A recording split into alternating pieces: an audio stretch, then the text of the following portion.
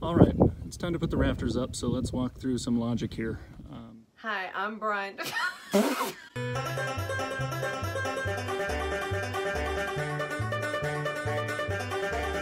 There's a couple minor issues because of the fact that, one, we're using wood, which can bend and twist, which it has and will continue. Another is that this rafter that you see here is more than one piece of wood. It's actually 3 pieces of wood. So that introduces another little wrinkle that we've got to deal with. So this is just a test. I've just got this kind of laying up here right now.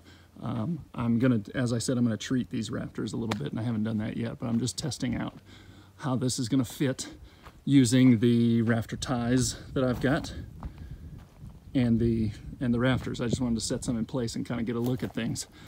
Again, because I'm using multiple pieces of wood and everything. So here's kind of the logic of what I'm gonna do. I know from left to right, for sure where I want my rafters to be, right? 2 feet on center. I know exactly where I want them to be. So I think what I'm gonna do is I'm gonna place, before I even put the rafters up, I'm gonna place my rafter tie exactly where I want it, exactly where I want that rafter to fall, right? I'm gonna place that little notch right where I want it to be. So I'm gonna do that along the way, kind of, at the one end, and then in this, on top of a beam over here, and then at the end again. And a close-up of what's gonna happen here is, so I'm gonna place those rafter ties without any rafters in them. I'm gonna put them where they go and secure them. And then I will come with the rafters and put the rafters into place. And the reason I'll do that is because then I can maneuver. I can maneuver this way to try and get these things to meet up tight. And I can maneuver up and down. You can see, because this beam is kind of twisting and doing weird things, it's not exactly, the idea on paper would be that this rafter coming from the low side would touch the low corner of this beam, the corner to this side, and this other corner would be kind of, because that would be traveling up, right? It's a shallow angle, but it would be traveling up.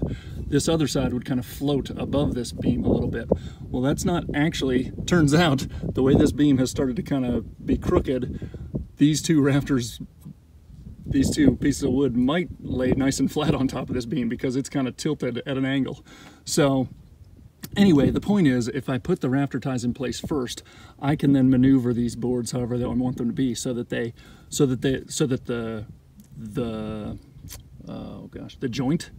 joint that's created here falls kind of as close to the middle of this beam as possible, and that I get the heights of the 2 pieces, because I really want this to act like one piece of wood, right? I want it to look and feel like one piece of wood, so I need these to be the same height. As you can see right now, they are not. And I know that's minor, but I mean, I'm gonna be putting purlins on top of here and a metal roof on top of this, so I don't want a lot of undulation up here. I want that as flat as possible. So that's what I'm gonna do. I think my logic is gonna be to place the rafter ties where they belong, and then maneuver the rafters so that things fall where they need to fall as far as positioning of the individual rafter pieces. So I think that's going to be my logic. Obviously, it'd be nice if this were just one board and I just laid it across all this, and it would also be nice if this wood wasn't kind of doing funny things, but it's wood, that's what it does. So we've got to deal with that. But you can see, I mean, as a quick little test here, I've created one long piece of wood here as a rafter. That's one rafter of, I believe I need about 18. So I'm gonna treat this wood, and I'm gonna do as I said here. I'm gonna place these rafter ties where they belong, because that's where the wood belongs. So I'm gonna make it be there. And as far as the other kind of variables, as far as tightness here and height of each of the boards, I should be able to play with that before I attach the board to the rafter tie. So I can play with it a little bit. So that's what I'm gonna do. All right, so this is the test. I have secured the rafter ties along the way in place there where they belong, and just drop the wood in. The wood is the rafter is not secured to the rafter tie yet. It's just kind of dropped into the slot. So it looks like it's gonna work. That's 3 pieces of wood right there. You will see a little undulation, but I mean, that would be, even if this were one piece of wood, there'd still be kind of undulation there. And where the two pieces of wood meet at the joint, currently there is a little bit of I don't know if you can see it right here, but there's a little bit of a step between those two. But again, I can manipulate that one board up, down, and a little bit side to side, just a tiny bit, and I can squeeze the two tight before I secure the rafter to the rafter tie. So I should be able to make that one nice continuous board. Now, it's gonna have as much undulation and bowing as a single piece of wood would have, maybe less actually, because a single piece of wood, if it were that long, not that it could be that long, but the longer the board gets, the more kind of bowing and things you get. So this might be even a little better. Also, whatever inconsistencies there are along the way, remember that the metal roof is not going directly on top of this rafter. There will be purlins 1x3, so 1 or maybe 3/4 actually by 2.5, I think. I don't know what a 1x3 actually measures in true measurement, but anyway, there will be a little purlin, that's the attachment piece of where, so that'll attach to the rafter and it'll be running this way, kind of a little lattice work of it, and that's where the actual metal roof will screw into. So again, even if this has a little bit of play, you know, those purlins will act just as, in a sense, as far as spacing and flattening, they will act the same way that a piece of sheathing, a piece of plywood or OSB would act. So I think we can remove a lot of these little inconsistencies and end up with a nice flat, or I hate to say flat because it's sloped, but you know what I mean, nice consistent roof slope. Can you see me? I see you. You couldn't hear me screaming? I kind of did, but I was busy. I was just wondering. You appear to be alive, so so I guess it's okay. I'm good. I'm good now. All right, so that's our test. So I'm going to take these pieces down, and we're going to start to pre-treat a bunch of our wood for pests, mostly termites. So we're just going to treat a bunch of wood, and I'll place a bunch of these rafter ties, and they should just drop right into place. I have so I have a very important announcement. Go ahead, honey. Cannonball! Yikes. So here we got our treating station set up here. We got one over here, we got some over here. Every 3 pieces of wood, a 10-footer, an 8-footer, and a 10-footer basically makes one of the rafters that are going to span that distance. So we're kind of treating these boards 3 at a time. We're just treating them with a termite treatment just to give them a little more protection than if they were untreated. I don't think it needed to be treated wood, but to give them some protection is nice. They're not going to be touching the ground or anything, but still, hopefully this will get them to last a little longer. So we've done some here the other day. Yesterday I did, so there's 3 rafters, 3 sets ready to go to make 3 rafters over there. We'll start installing them and we'll keep treating them over here and just kind of get as many done as we can today. There's a total of 18 sets of rafters from left to right, but the 2 end rafters are kind of positioned a little differently than the rest, so I'd be happy to get kind of the 16 interior rafters done today with a little help from Jared painting, and Pam will be over here painting some stuff, and then we'll start to install them as they start to dry. So that's what we're up to. I thought he said that he could put this in fast motion. Why didn't Brian set your station up in the shade, Pam? Good question. I don't know why he put it up in the sun like that. I know. I've told him a million times the shade is over yonder. Skin cancer, serious deal. I did put on sunblock though. UV rays are bad.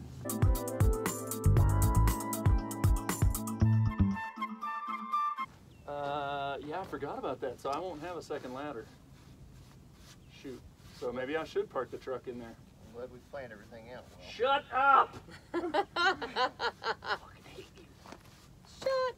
I'm glad you brought me over here to paint these boards when you get a full-time painter. Artist here living in the house.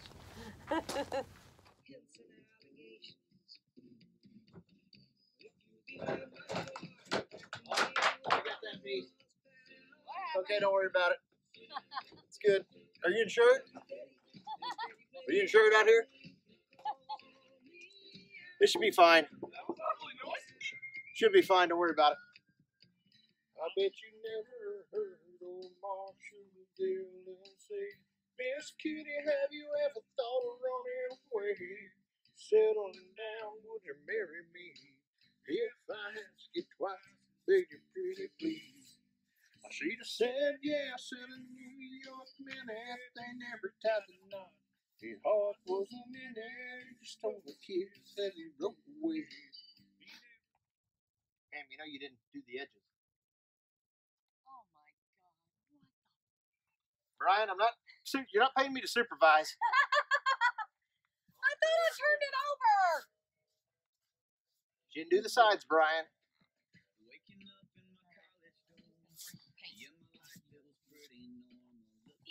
She's using the staging area for a painting area now.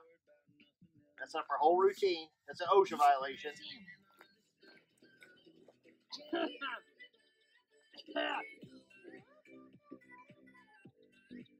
Hey, Brian. Just recording?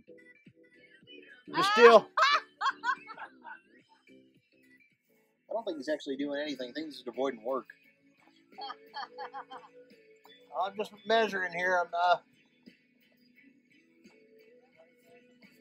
I couldn't do this measuring until Jared got here. I needed another person to keep Pam distracted so I could get this done.